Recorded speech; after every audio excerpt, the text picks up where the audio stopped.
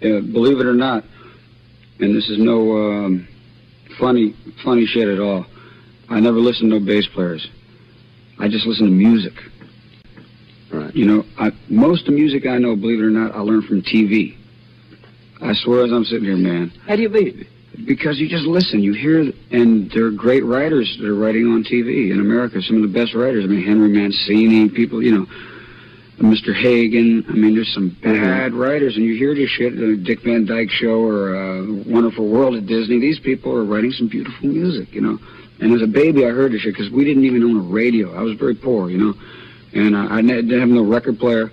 And my parents broke up when I was very young. My daddy, man, sang just like Sinatra. You know, so Frank Sinatra is probably my first influence. And then Elvis Presley. And then I moved to Florida when I was 7. And then there's James Brown, Beatles. And, you know, these sort of people. Miles Davis, these are my favorite. Stravinsky, these are my favorite people.